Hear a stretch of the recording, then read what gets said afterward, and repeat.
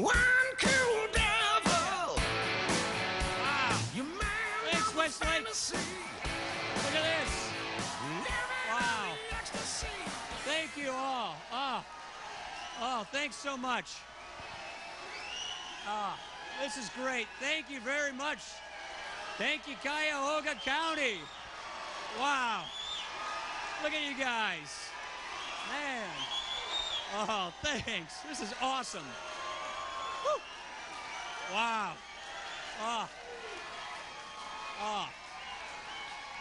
Thank you. It is great. Hey. Look at Miami. That's awesome. Hey, Cuyahoga County, are we going to turn this country around or what?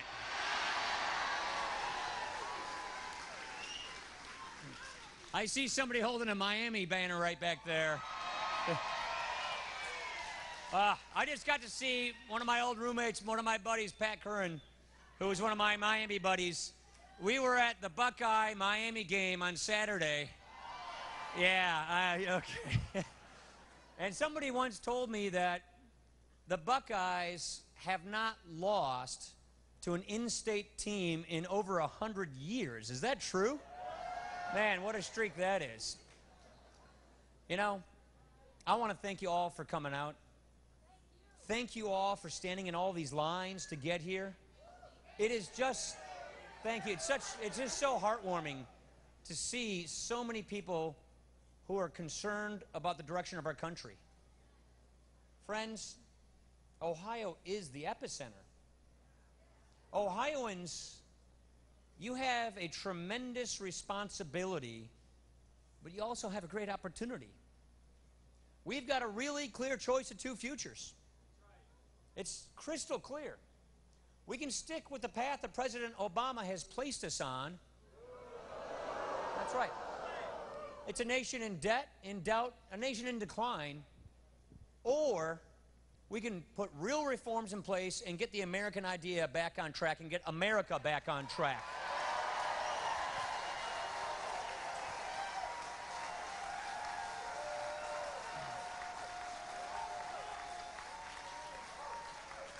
You know, President Obama and too many politicians like him in Washington have been more concerned about their next election than they have about the next generation. We're not going to do that. We're going to lead. We need leaders to fix this problem, to see the moment for what it is.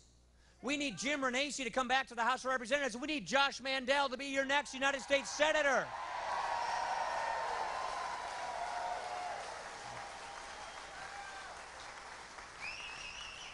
We want to earn your support. We want to deserve this victory so that we have the mandate and the moral authority to fix this mess in Washington. Look, let's be very candid. President Obama inherited a difficult situation when he came into office. Here's the problem. He made things worse. He's run out of ideas. He can't run on his record. He's run out of ideas, and that's why his campaign is now sadly based upon the politics of envy and division. You know, they're in Charlotte this week. They have their convention. We're going to hear the president say lots of things, but what we probably will not hear him say is something he said 4 years ago. Let me quote, "If you don't have a record to run on, then you paint your opponent as someone people should run from." Friends, that is exactly what he is doing right now.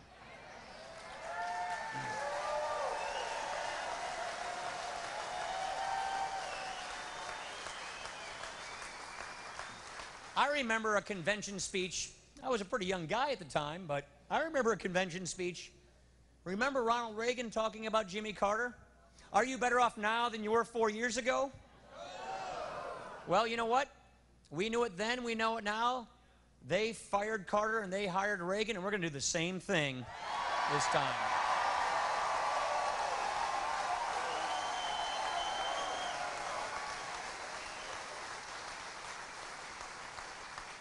I think it's an interesting comparison because you really can't look at the data. You can't look at the suffering families or the jobs loss or the debt crisis that's hanging over our economy and honestly say that we're better off than we were 4 years ago. As a matter of fact, President Obama's record is worse than Jimmy Carter's record. Look at unemployment. In the Carter presidency, in July of 1980, the unemployment rate was 7.8%. For the last 42 months under President Obama, it's been above 8% the entire time. Look at the number of seriously delinquent mortgages. At the end of 1980, 77,000. Last quarter, 3.1 million. In 1980, total bankruptcy filings. That's personal and business bankruptcies. That's paychecks. That's family livelihoods. That's jobs. In 1980, 331,000 total bankruptcies. Last year, 1.4 million. When it comes to jobs, President Obama makes the Jimmy Carter years look like good old days. If we fired Jimmy Carter then, why would we rehire Barack Obama now?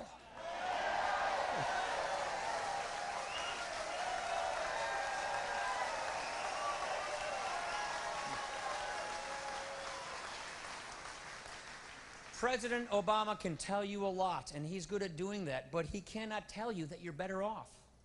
After 4 years of getting the runaround, what America needs is a turnaround. And the man for that job is Mitt Romney.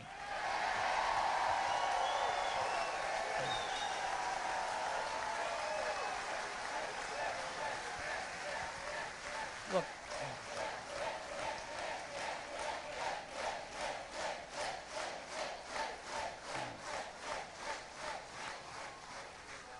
Look at this man, his example, his life.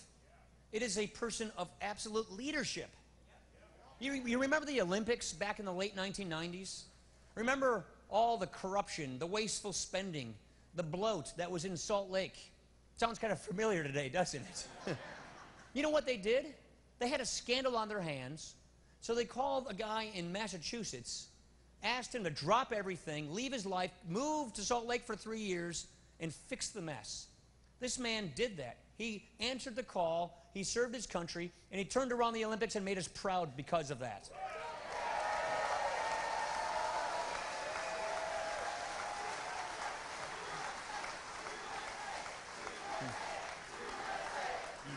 Thank you.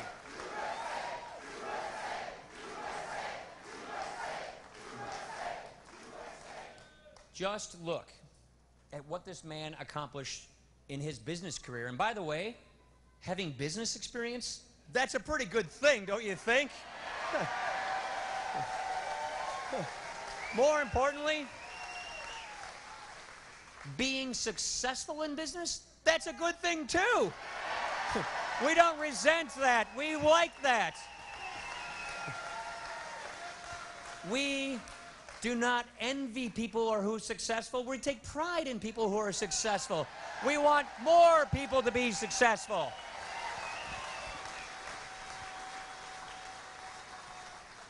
This man started impressive businesses, Bright Horizons, Sports Authority, you name it, Staples. He turned around struggling enterprises. He helped create tens of thousands of jobs. This is a man who knows from personal experience that if you have a small business, you did build that small business.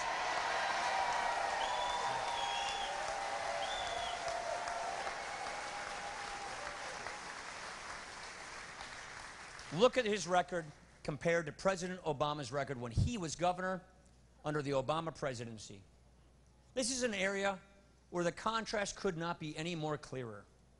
Under President Obama, we have 23 million men and women in this country who are struggling to find work. Nearly 1 in 6 Americans today are living in poverty. That's the worst rate we've had in a generation. When Mitt Romney was governor of Massachusetts, unemployment went down. Over the last 4 years, household family income has gone down an average of $4,000. When Mitt Romney was the governor of Massachusetts, household income went up $5,000.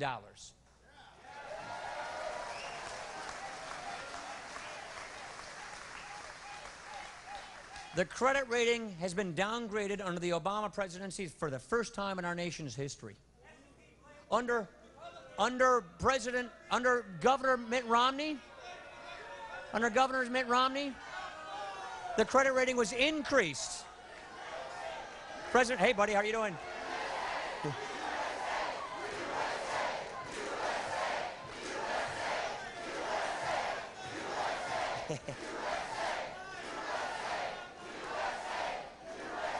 So, people can shout, people can use words, but people cannot escape the facts. They can't escape the facts at all. Take a look at what President Obama did when he first got into office. What did President Obama do in response to the jobs crisis? His answer to the jobs crisis was borrow with interest $1 trillion and engage on a government spending spree he called the stimulus.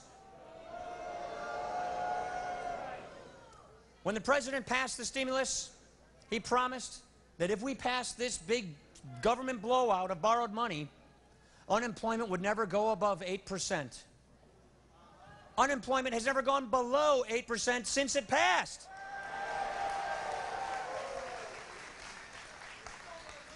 But as soon as that stimulus bill passed, as soon as we realized it wasn't going to create the jobs that were promised, President Obama focused all of his attention on passing a partisan government takeover of health care we call Obamacare.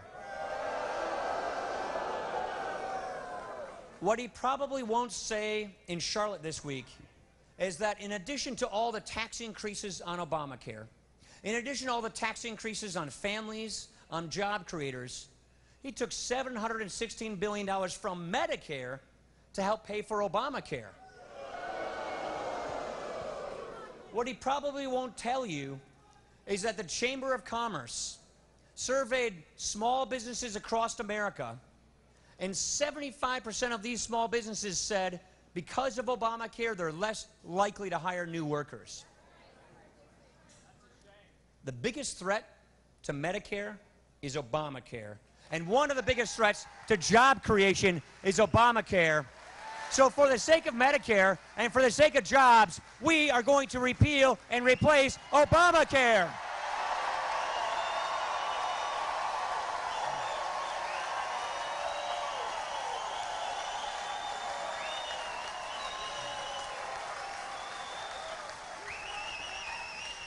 It is not just enough for us to tell you what we don't like about the Obama administration.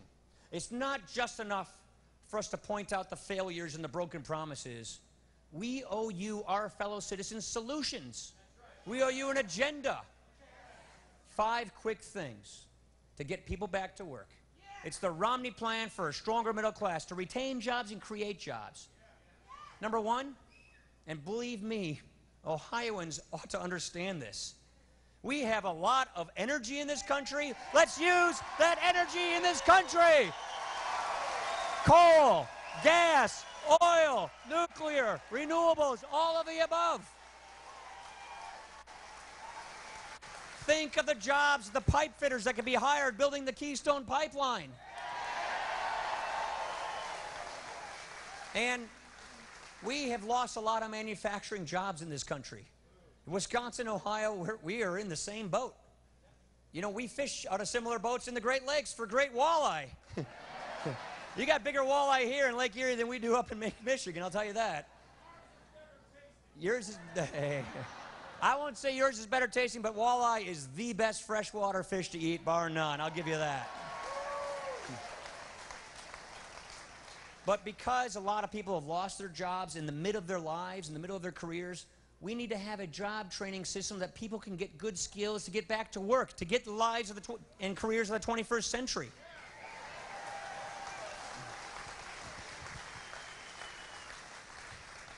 And let's never forget that if we want to have prosperity, If we want to create good jobs, we need to make more things in America. We need to grow more things in America and sell them overseas.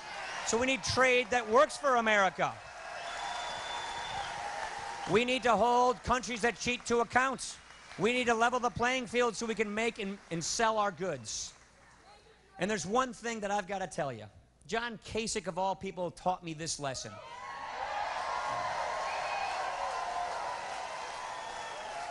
It's a really simple concept, so bear with me. We've got to stop spending money we don't have. We got to cut spending. It's really simple. This out-of-control deficit, this spiraling debt is not only a threat to our economy today, it is bankrupting the next generation, and that's wrong. We've got to fix that. And we've got to champion small businesses. You know, overseas where I come from, which is Lake Superior, the Canadians just lowered their tax rate to all their businesses to 15%. President Obama is promising that small, successful businesses will be taxed at rates higher than 40%. When we tax our job creators, take that money and spend it in Washington at rates much higher than our foreign competitors do, they win, we lose. We're not going to stand for that. We're going to fix this.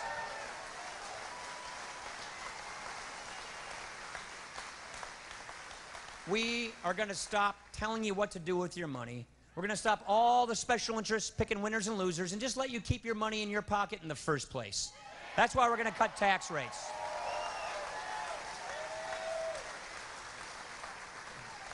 With this agenda, with this goal of getting our economy to grow at 4%, if we do this right, if we put these policies in place, we can create 12 million jobs. That's 452,000 right here in Ohio alone. If we get this economy growing.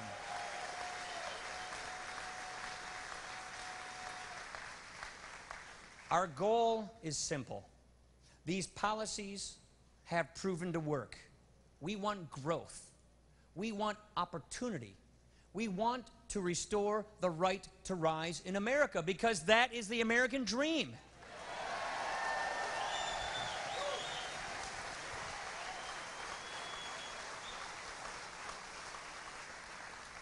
America is not just the banks of Lake Erie. It's not just Maine to California or Florida to Idaho. America is an idea. It's the only country founded on an idea. And you know what? Sometimes even presidents need reminding what that idea is, and it is really simple. Here it is. Our rights come from nature and God and not from government. That's the American idea. That's who we are.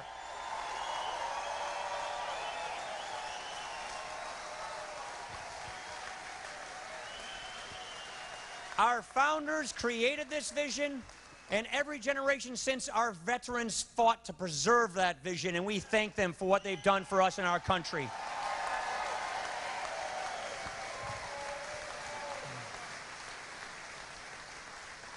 Friends, I know it's hot.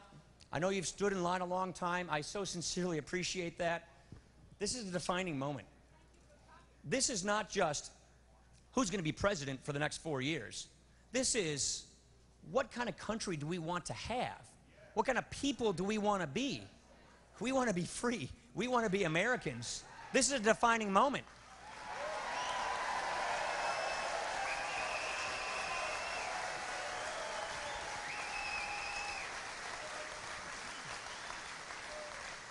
So, here is the commitment that Mitt and I are making to you, our fellow citizens.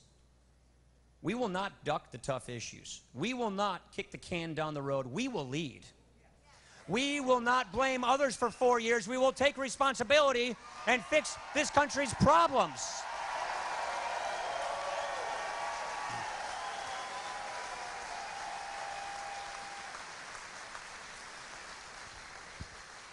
And We will not try to replace our country's founding principles. We will not try to transform America into something it was never intended to be. We will reapply our founding principles. We can do this. We can get this done. With your help, we will get this done. Thank you, everybody. Thank you. God bless. Thanks for coming out, Cuyahoga County. We appreciate you so much. Let's get this done. Thank you.